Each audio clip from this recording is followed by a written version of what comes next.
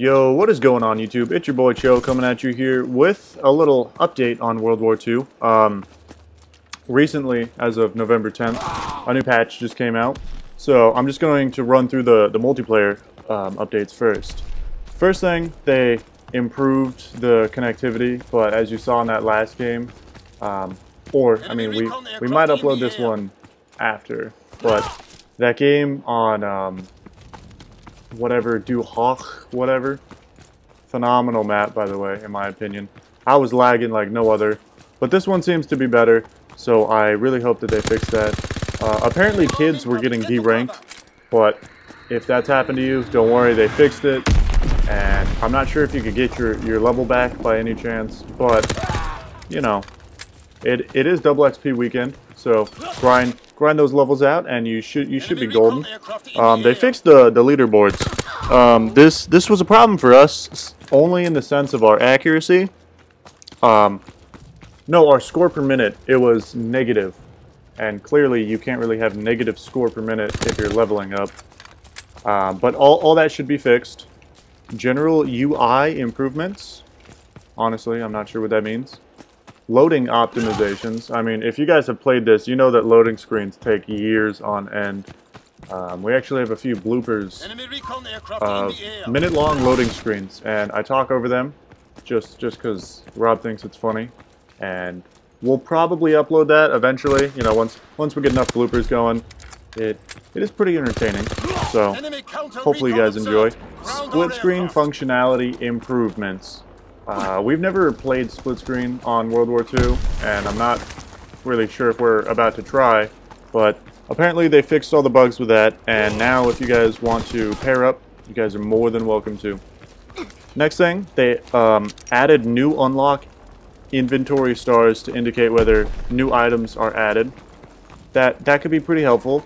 I mean, you should know what you have, what you unlock, but just in case if you're playing through on this double XP weekend and you get something and you didn't see it in the loading screen, well, now just go to your classes and there should be a little star right next to it just to kind of help things out a little bit more.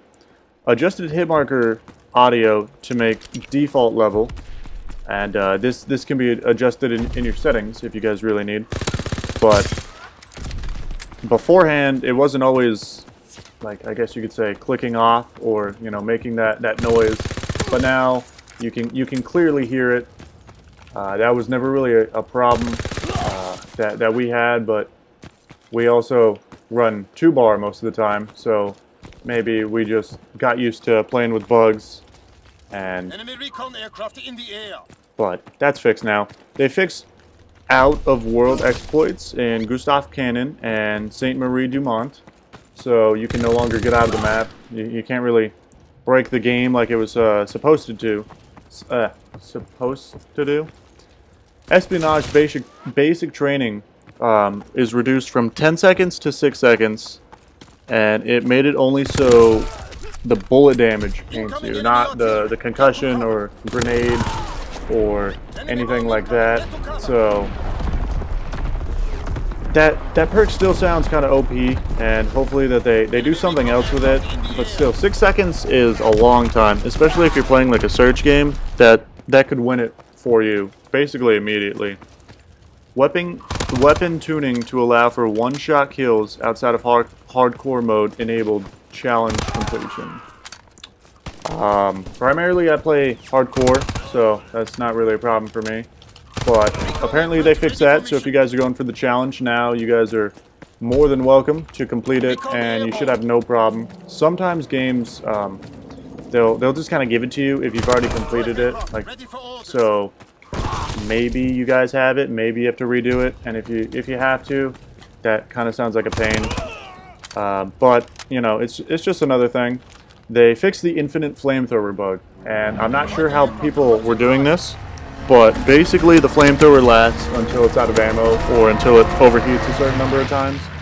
But there was an exploit like where you kill yourself right before it ran out, and it would kind of basically refill its ammo or cool down or something along the lines of that. So no more hacking with the flamethrower.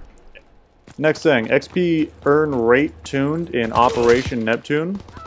I'm going to be honest, I have no idea what that is at all. Moving on to the next one. Fixed issue of shotgun variants not appearing. We only have gotten one variant for the shotgun, and it showed up just fine. So I'm not sure which ones, but definitely just check your, I guess, variants on the shotguns, and they should show up no problem. Emblem editor and visualization improvements. So if you guys want to get those dirty visualizations going, feel free to. Now is your time. Game battle improvements. This one, Rob more specifically, he enjoys jumping on that occasionally. They made it more well-rounded, so that's fantastic. And the last one, real quick, is they fixed the Gritty and Ball exploits. Never really played that, so I mean I never really had a problem with that. Moving on to the weapon tuning updates. First off, we'll start with the buff. Well, buffs, I guess. The toggle action shotgun. They increased the damage at extremely close range, and increased the damage, I guess, at semi-close range. I mean, it's probably not as much as the extremely close, but that gun was pretty terrible, and you kind of had to spray a little bit to do decent with it. But then again, that gun can spray a little bit, so it's not really a bad thing. The Bren LMG increased damage per shot. They increased everything, but they didn't increase the range, so it should act basically just better in the sense of damage and not really, you know, like a extended rifle or advanced rifling, I guess is what it's called in this. The LMG bipod speeds up ADS time only when the bipod is in stance. So, I mean, that includes the LMGs on the map. That includes if you have your LMG out on your specific class. So if you guys are LMG players, which I have only seen like 3 in my whole Call of Duty career on this game, shout out to those 3 people. Nerfs for the guns. The BAR rifle decreased fire rate, and they widen the hip fire spread. So it might not be as OP, but personally, I have used the BAR probably 3 games, and I just thought it was average. I wasn't a huge fan of it, but personally, I prefer submachine guns. So that could just be my style of playing is different in this game. But, you know, everyone says, oh, BAR, you should use that on your unlock token and you'll grind through the levels, blah, blah, blah. You guys have heard that 1,000 times. Oh, STG 44, they widen the hip fire spread as well as the BAR. FG 42 rifle, they increased recoil and widened hip fire spread as well. Sounds pretty accurate. That gun acted, I mean, not like the ACR, but the ACR had zero recoil. This one had a little, but it was definitely OP in my opinion. Machine pistol, they decreased damage range, so that's for everything. Still, I mean, at pretty close range, it does melt people, and if you throw on dual wield, you know, it's... Personally, I like that, but I know a lot of people don't like dual wield weapons. The sniper class, they fixed the bug where whenever you zoom in with the class set up with a sniper, your reticle was always directly down the middle. So now it's harder to get clips. It's a little bit harder to scope and just, you know, kill people normally because it'll take you a second to get directly into the middle, like where your reticle shows. So nothing too serious, but it does affect a lot of players. Moving on to the zombies real quick. They fixed an exploit on, I guess, the main one.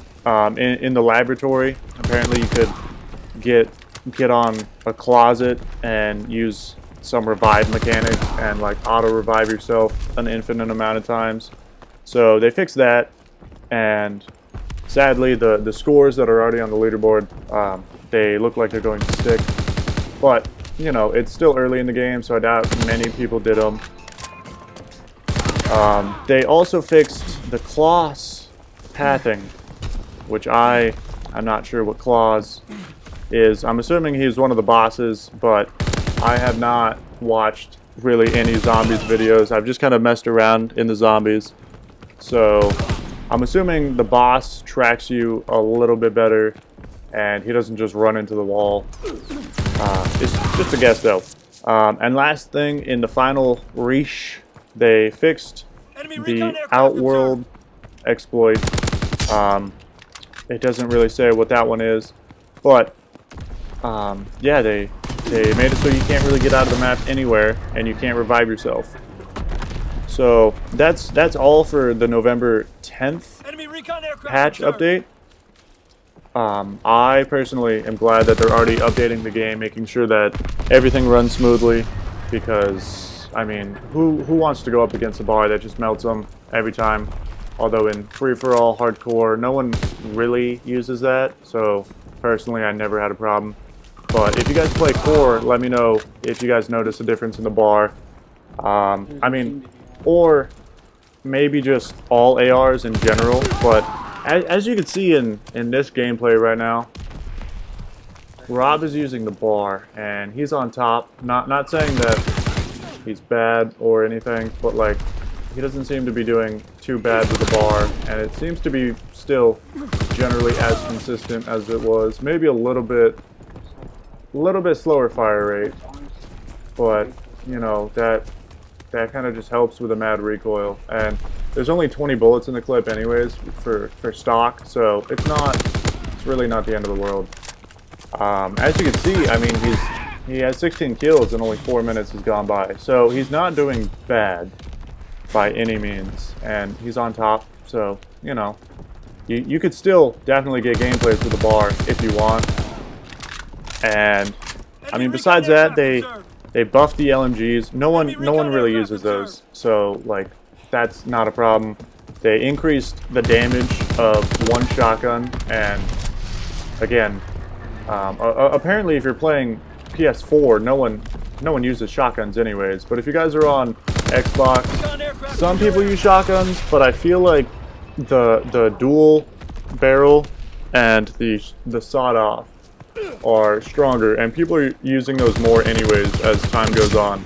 So really, it doesn't look like much has changed in the game, even though I just listed actually quite a bit of things. They just primarily fixed bugs, connection, you know, stuff like that. So important stuff, and I mean, I'm glad that they're staying on top of it, because some Call of Duties, they really don't care about their game, and it ruins it for some people. Anyways, this is Robin Cho signing out. I'm gonna let the game finish, and I hope you guys enjoy. Feel free to like if you guys, you know, have any recommendations in future COD content. Let us know, and we'll be sure to make it. Anyways, subscribe for more content and updates. See you guys on the next one.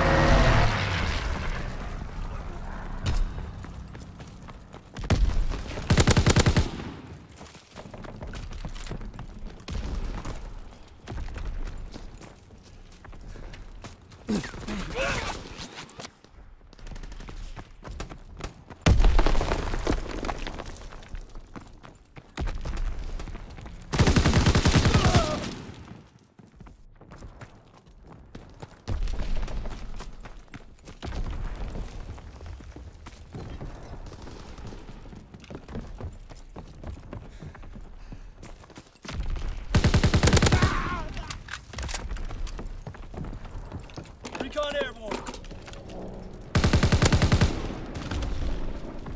You showed real grit out there. Damn fine work, soldier.